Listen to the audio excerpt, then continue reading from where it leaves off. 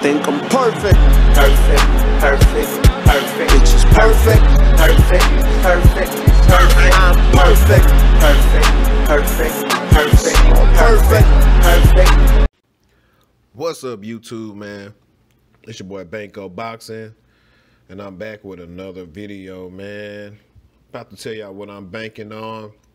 Anyways, man, this video will be about Tim Bradley. You know, it's been a whole bunch of controversy when it comes down to Tim Bradley and Errol Spence, because Tim Bradley basically been keeping it the truth. Even if he's a top rank employee, he been keeping the truth in his hearts of hearts. And got mad love for my boy Fred at Barbershop Conversations, but he should know that outside the business part. And Tim Bradley is not being a hater. I'm gonna play some of this interview. I'm gonna link it in my description. That's from Behind the Gloves. And it's entitled "Stop Saying You the Best, Be About It." Tim Bradley spits fire. Talking about Spence should fight Crawford. Now watch. He got good stuff to say about Spence and Crawford. Things up and give different looks to Spence, you know, so you can't never count him out. But you got Errol Spence, you know what you're gonna get from Errol Spence. You know, he's multi-dimensional as well. You know, he can box off the front foot and the back foot as well, as you saw that against Garcia. So it's a great compelling matchup, you know what I mean? And I think that Spence will be the favorite in the fight, but you know, I won't be surprised if the Porter pulls it off, man. He was actually, I guess they asked him about the Spence and Porter fight, and look at that. Now, would a hater actually give somebody credit, or would he say he's just trash? This man just told you that he know Errol Spence can box. He just told you that.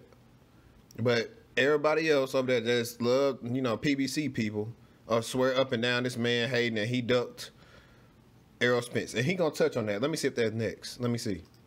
Porter reminds you of you. He pretty much has the same kind of style that he used to have. It's a similar style. You know, I like when he gets.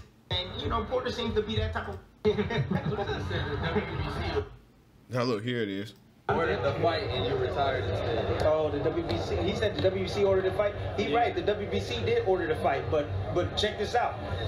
I fought Manny Pacquiao instead of Errol Spence. 1, 2. This is the second thing now.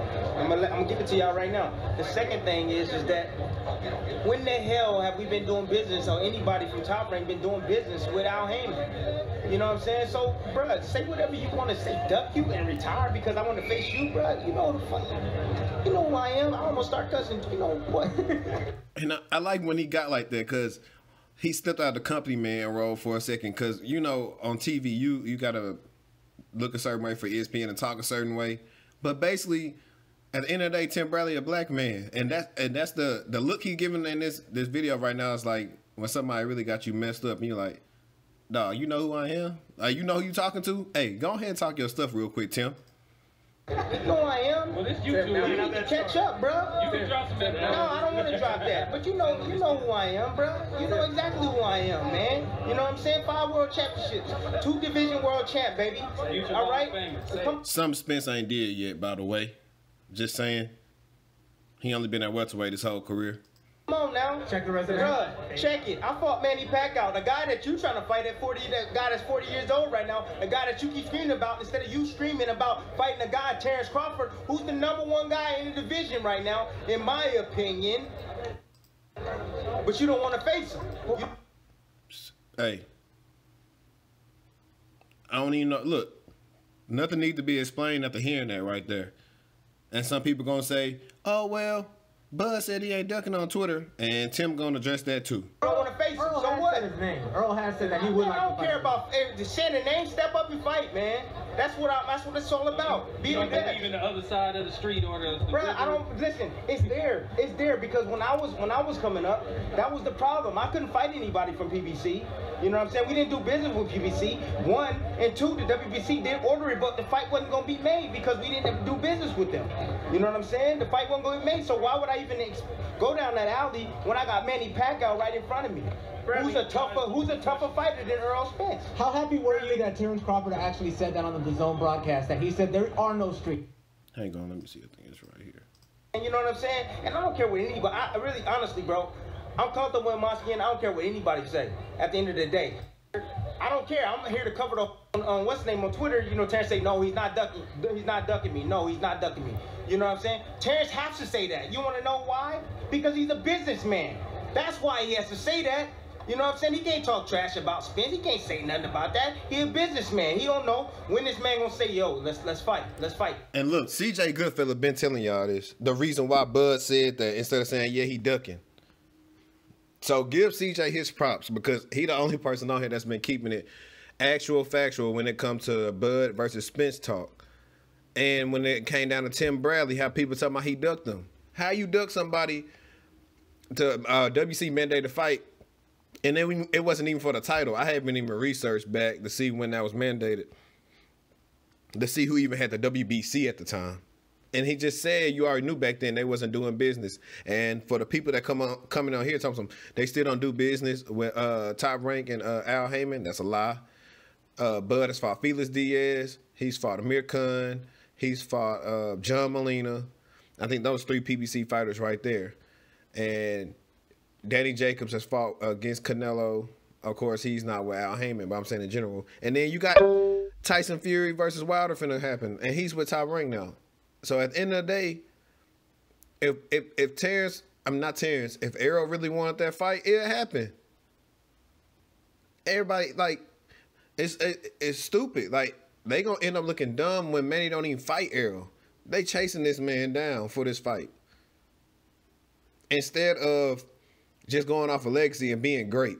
It wasn't like niggas like always trying to cash out. And I'm not hating on nobody pockets. I want them to get their money, bro.